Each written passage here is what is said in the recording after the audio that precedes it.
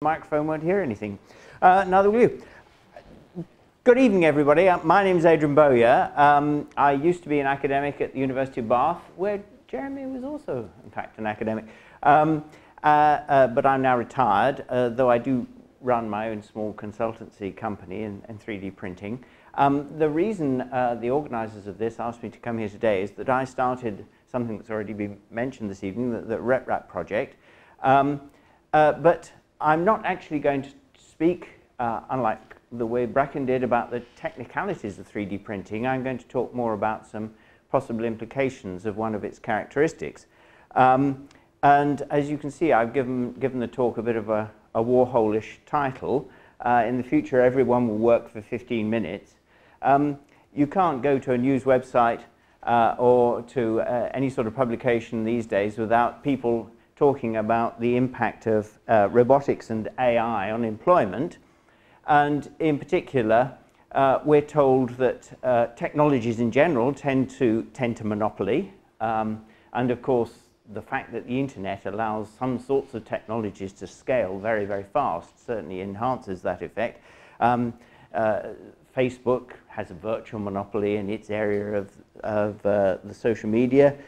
Google has a virtual monopoly on search. Amazon, well, doesn't quite have a monopoly on shopping, but sometimes it seems that way.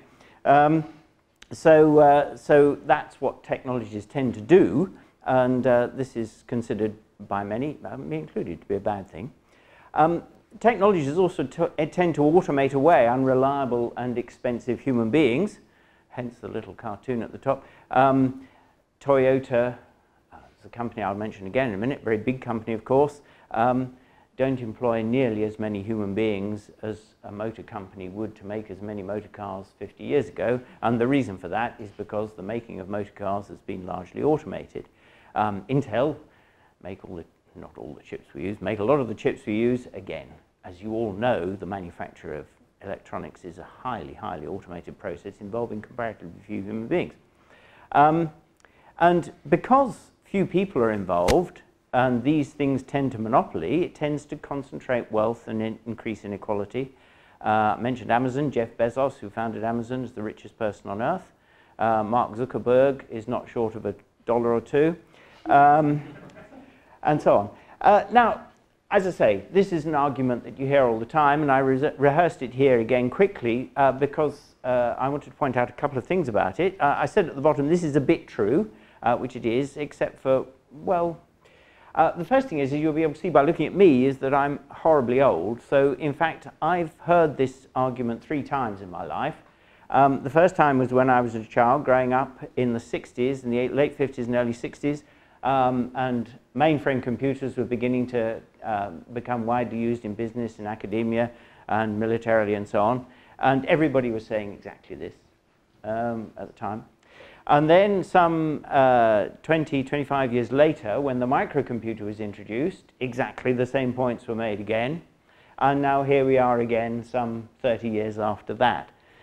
So this idea that technology is going to create these possibly unwanted effects is something that happens in a continuous cycle. Anyway, if we talk about creating monopolies and very large companies and the way they tend to concentrate wealth, let's look at some of those big companies. According to Forbes magazine, here are some of the world's biggest companies. Well, the world's very biggest company is the International Bank of China, and you have to go into exponential notation to start talking about the amounts of money involved here. The International Bank of China has 3.3 times 10 to the 12 dollars in assets. And if you go down the Forbes list, the first 6, until we get to number 7, the first 6 companies in that list just do one thing. All they do is they make sure that when they subtract one number from another, they then add that number onto some other number somewhere else. That's their entire function. That's all that banks do, of course. And the top 6 companies in the world are entirely concerned with that. The first company that actually does anything with stuff is ExxonMobil, number 7, 3.5 times 10 to the 11 dollars market capitalization. Market capitalization and assets aren't quite the same thing. It's too dull and boring to go into, but if you want to know afterwards, I'll tell you. Then we go down the list to the first manufacturing company in the list, which is Toyota, which I just mentioned, 2.4 times 10 to the $11. And then Apple, which is sometimes called the world's biggest company, it does have the world's biggest market capitalization, but in terms of actual size is number 12, 7.4 times 10 to the $11. So that's a whole load of really big companies in which lots of money has been concentrated. But the world's biggest industry doesn't feature anywhere in that top of that list. Unsurprisingly, when you learn about it, the world's biggest industry, again according to Forbes, is farming, or food in general. 8 billion human beings on Earth. We all need meals. It's an extremely good thing that there are fewer people going in hunger today than there have been in virtually any time in recorded history, so farming is working. But this prompts an extremely important question, which, to be perfectly honest with you all, I've never seen much posed anywhere else, but I'm going to pose it to you this evening. It's why, given that food is the world's biggest industry, are there no food and farming industries among the world's biggest companies? You'd expect the biggest economic activity on Earth to be the one where there were the biggest companies, wouldn't you? Not true, not the case. Well, okay, farming is making food. Those other companies, Toyota, for example, manufacture goods. Some of them, as I say, just subtract and add numbers, but so it goes in the nature of finance. Let's look at a pie chart of global annual manufacturing output. This is stuff made on Earth, and it looks as if it's all one color, the blue disk of the pie chart here, except those in the front can at least see there's a tiny little orange sliver in the middle here. And this is two types of manufacturing, which I'll explain what P and EP are in a minute. P is the big one. That's 5 times 10 to the 12 metric tons per annum, which is a lot. And you should take that figure with a very large pinch of salt, because I did considerable research on this to try and find out what it should be, and nowhere does it seem to be published. So that's the result of me doing a back of an envelope calculation to try and figure out how many tons were manufactured. If you look at manufacturing and ask what the global manufacturing output of the world in dollars is, you'll find endless publications telling you about dollars, but nothing actually useful and physical that you can weigh. So anyway, that's P. EP, this little thing down the bottom, is about 1,000 times smaller, the little orange. What are those two things? Well, they're these. P stands for phenotype, and this is things growing. It's all the natural world making stuff. And, well, you can see bits of the natural world there. I stole that elephant and giraffe picture from a creationist website. I thought I might as well put it to some use. And also the little electron microscope picture in the background, bacteria, archaea, and so on. You might think that, in fact, that's the biggest contribution to the mass. Surprisingly, not so. Nor, indeed, is the biggest contribution to the mass in the oceans. It's actually trees growing on land is the biggest single contributor to that very large amount of manufacture. The other type of manufacture, the little orange sliver, is what I've called extended phenotype manufacturing. Extended phenotype is an idea originally generated by Richard Dawkins. It's the idea that living organisms not only grow and have blue eyes and, in my case, grey hair, but they also make things around them in addition to making things that are part of themselves, like their own livers. So, for example, birds make birds' nests, as we're all familiar with. Ants make ant nests. And human beings make, well, the chairs you're sitting on, or motor cars, or whatever. Human beings, of course, have the largest extended phenotype of any species. So extended phenotype manufacturing is basically self-replicating machines, which is all living organisms. Some of those self-replicating machines, mainly animals, though there are a few plants and other things that do it as well, mainly animals, making stuff from things they find lying about. So birds make nests from twigs and leaves and so on, and human beings make cars from, well, dirt, basically, which we dig up and subject to certain processes in order to get to the point where we can drive from A to B. And from this, and from that really unequal pie chart, we can see that self-replication allows vast wealth production. compared to extended phenotype production. The living world manufactures an unimaginably larger quantity of stuff as time goes on than human beings making things, or indeed birds making things. That's a little sort of diagram of cell dividing there. And this, I contend, is the reason for that strange phenomenon that I pointed out a few minutes ago. Why is the food and farming industry not featuring in the world's largest companies? It's because uniquely amongst all human manufacturing, food is self-replicating. Everything you eat is a product of self-replication. The things you eat are cells. And as a consequence, because self-replication is so productive, it allows anybody to get involved at a small scale. An ear of wheat, though it's incredibly more complicated than a motor car, costs essentially nothing. If you've got an ear of wheat, you plant it in a square meter, a year later you'll have thousands of ears of wheat, and a few years later you'll have a field full. Assuming you've got a field to put it in. But the capital investment required to get involved in making food for other people or for yourself is tiny compared with the capital investment required to start making motor cars. And that tends to keep production distributed in comparatively small units. Of course, there are quite big industrial companies that are involved in food, seed companies like Monsanto and so on, but they don't feature near the top of that list that I showed you before. So, this prompts an obvious question: how can we transfer the power of self-replication from farming into engineering? And if we do that, what will that mean for the industries that we currently have? And I made a small contribution to this, and it's already been mentioned today by Bracken, the RepRap. RepRap is short for Replicating Rapid Prototyper, and this is a project that I started in 2004, 2005. I wanted to make a useful self-replicating manufacturing machine, and I wasn't particularly concerned with which technology is used to do it. But when I thought about it, and as a consequence of my university's acquiring some conventional 3D printers, I realized that 3D printing of all the human manufacturing technologies stood the best chance of being able to make a machine that copied itself. This is one RepRap machine. It happens to be a design of mine called Lorentz. As you can see, it's one of the Delta machines, again, that Bracken described in his talk. It's still under development. I'm still working on the design of this.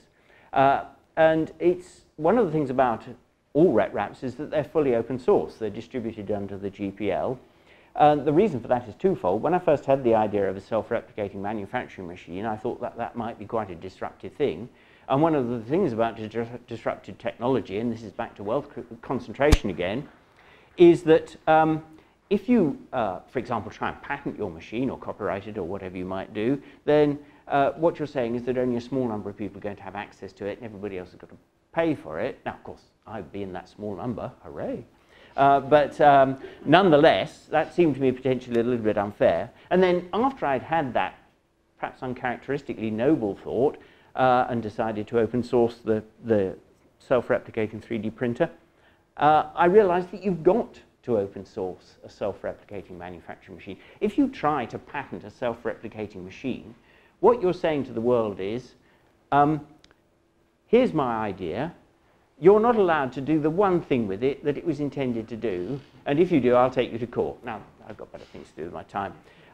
So that's the second and perhaps more important, powerful reason why I open sourced it. So there are now hundreds of designs for these machines available online.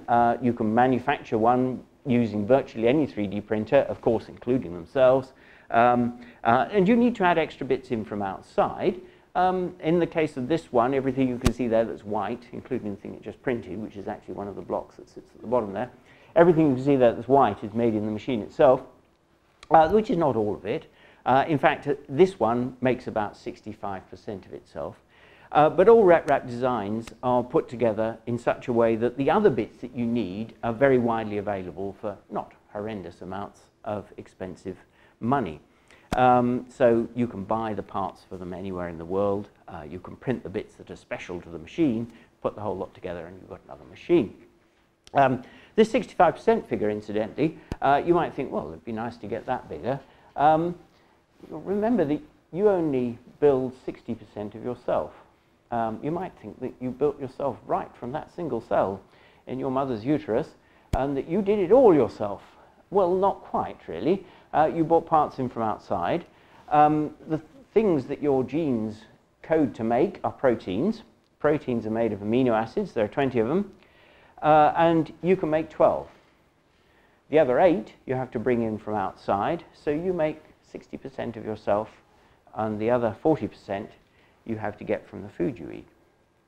Anyway, obviously, back to farming and food again, anyone with a plant can grow a seed for a friend. And of course, anyone with a RepRap machine can make another RepRap for a friend. There is the very first RepRap machine on the left with me, and that is the parent machine of the child machine on the right. The bits that were 3D printed in the machine on the right were printed by the machine on the left. The other bloke there is Vic Oliver, who's a New Zealander who's been involved in the project from the very beginning. And almost exactly 10 years ago, just 10 years and a month or so ago, was the very first replication where we put together the machine on the right of the screen there. And we, having carefully printed it in the machine on the left, which of course we made with a conventional 3D printer, not designed to self-replicate. And when we got the child machine all together, we turned it on and it didn't work. But the reason it didn't work was because we'd been very stupid. It's got a tooth belt, which again has been mentioned earlier, and we cut it too long, which is stupid, as I say. We discovered that if we just held a screwdriver against that tooth belt, the machine worked fine, which was good, because then we immediately sat down, we designed a belt tensioner, we held the screwdriver against the belt for 20 minutes while the belt tensioner was printed in the child machine. So the child machine made its first grandchild part, which we fitted to it, and then it worked fine from then on. And this illustrates another thing, which is if you've got a self-replicating machine, self-repair sort of comes free. In particular, if you've got 2 of them and one breaks, one can always repair the other. Okay, let's go back to economics again for a moment. Anybody who studied economics for more than 10 minutes learns about the idea of economies of scale and the idea that you can make things more cheaply if you scale production up. So on our left, we have a traditional blacksmith's forge, making horseshoes by the look of it, but of course every village would have someone whose responsibility it was to make gate hinges and horseshoes and bolts for barns and all that sort of thing. On the right is a factory which is essentially intended to do just the same thing. It's a 19th century iron foundry.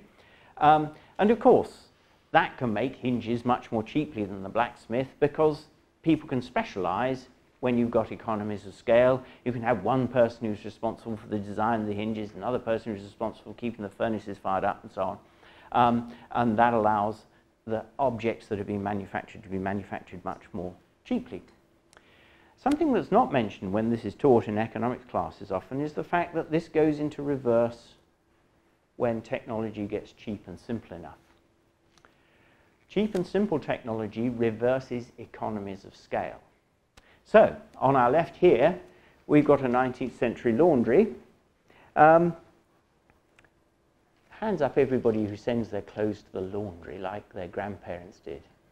Now, of course, none of you do because we've all got a robot in our kitchens that does our laundry for us. Now, that robot has a number of interesting characteristics. Well, the most interesting thing about it is that it washes our clothes, which is useful, so we don't go around too smelly all the time. But the other thing it does is nothing most of the time. We're quite happy to spend 400 quid on that robot and have it sit in our kitchen for 95% of the time doing absolutely damn all. Doesn't matter that we spent that money on it. We're quite happy for the convenience of that 5% of the time when it's washing our clothes. Doesn't bother us at all. Also, it makes the cleaning of our clothes much more robust. If the water supply to the town laundry fails, everybody's clothes stay dirty. If the water supply, or indeed some mechanical part of our washing machine robot, fails, then we just knock on our neighbour's door and say, would you mind awfully if we just washed our clothes until the person comes to mend the machine? And assuming they're friendly, they'll say yes. Another thing that's going this way is the power to run all the electricity in here is being generated by something like this, almost certainly. That's a 2 gigawatt power station. But increasingly, and I'm one of these people, people have their own power stations sitting on their roofs. And it's now the case that the 2 cheapest forms of energy that you can get are solar and wind. And the only reason why they've not completely taken over is the storage problem. So this is another example of this reversal of economies of scale. When the technology gets cheap enough and convenient enough, we distribute it around the place. And of course, in principle, this is a much more robust solution than this. If this fails, a whole county goes dark.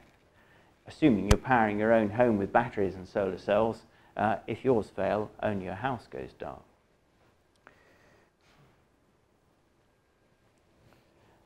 So let's look at the convenience and robustness of distribution. Pretty much everybody in the developed world today has their own CD pressing plant. They've got their own photographic laboratory. And they've got their own printing press. And of course, they don't look like these traditional versions of those things. They look like the object that I'm using to give you this talk in front of me, because that's taken over those functions.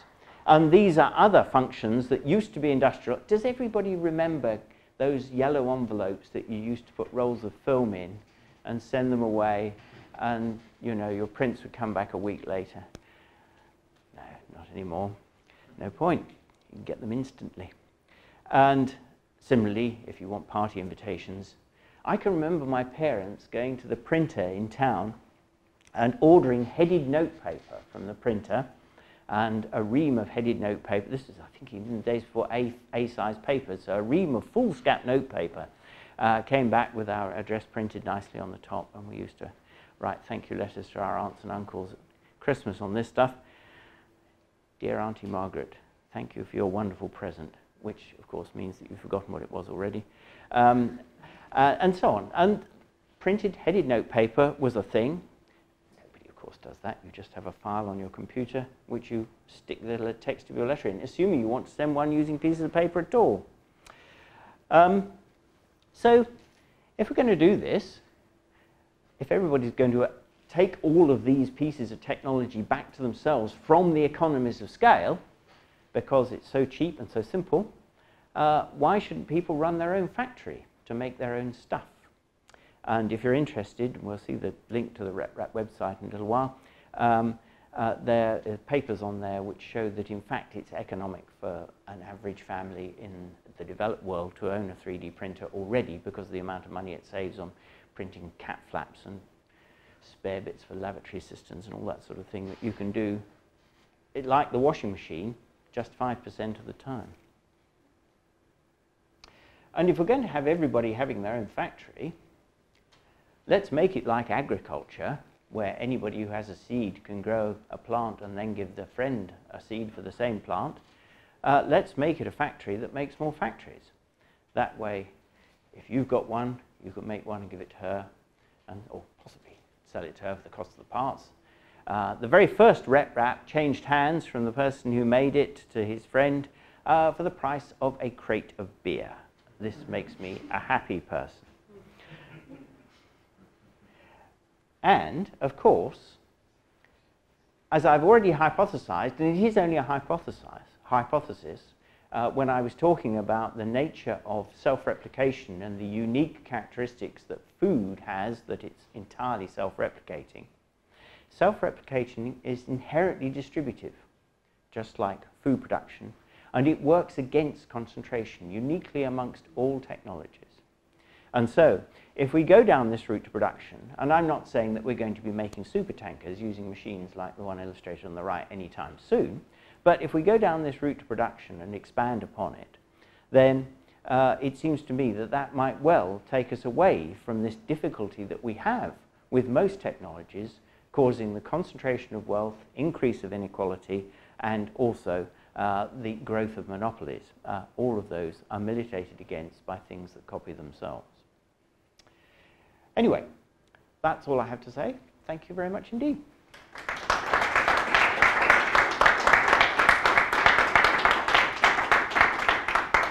If you point your phone at that, it'll take you to the RepRap website. Andy, first question. The post-scarcity economy, when I was a kid I thought it was going to be great, but now you read articles in the press about all these robots going to take everyone's jobs and that's going to be a really bad thing. This is a robot. What cultural changes do we have to make so that it's all right for people to not work and enjoy their lives and sit on the beach, whatever it is they want to do? Well, this is not really part of my talk, but just speaking personally, I'm a great advocate of the idea of universal basic income. So if you look at let me give an example of how that will work. Suppose we were to take the following. We take pensions, we take the minimum wage, and we take what is effectively unemployment benefit, though of course it's all rolled into one these days for all the benefits, but let's take unemployment benefit, the minimum wage, and pensions, and cause them to converge, okay?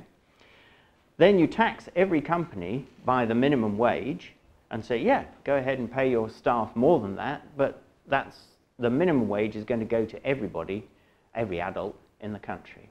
Now you can do that, you can see, assuming the three things that I mentioned converge, you can do that without any change in the balance of money at all, really. The company's paying the same money out that they would have been paying originally because the minimum wage is subtracted from the salaries they have to pay their employees.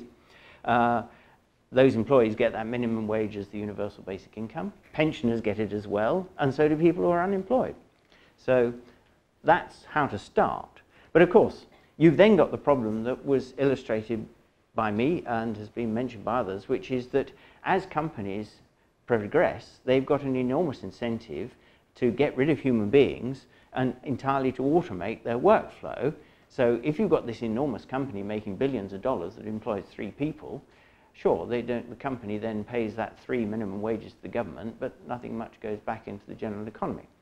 So what you need then is a system of progressive taxation, which essentially taxes companies by corporation tax at a rate proportional to their total profits divided by the number of employees. In other words, companies with lots of employees don't pay much tax. Companies with very few employees and large profits pay a lot of tax. Anyway, rant over. That's how I'd solve the problem. So the RepRap's been around for a little while. Yep. What do you think is stopping it, if anything, from being in everyone's house today? Well, okay, this is a highly computer literate audience. Let's just try and hands up everybody who's got their own conventional computer printer at home. About 80% of people, but not everybody. You've all got computers, I'm presuming that. Well, at least you've all got a phone, which is a sort of computer. So not everybody has a paper printer. And I think not everybody's going to have one of these things either. Though there'll come a point where they're so easy to use that people are happy to have them sitting like the washing machine doing nothing and just occasionally print something. Oh, fancy one of them, print. Come back in the morning and there it is. But one of the things that you can do, of course, quite easily with 3D printing is to make large objects by making small things and sticking them together.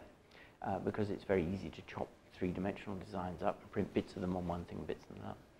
People have already started to 3D print electric cars. There are companies that are set up to do precisely that. So I can foresee a time when you've got a village of people, for example, 60 people or whatever, maybe 7 or 8 of whom have got their own printers, and rather like the blacksmith, but entirely automated so that people don't have to slave in a hot workshop every day. If your friend just up the road emails you a thing and says, could you just print this out for me? You say, yeah, give me £5 and I'll print it, or whatever.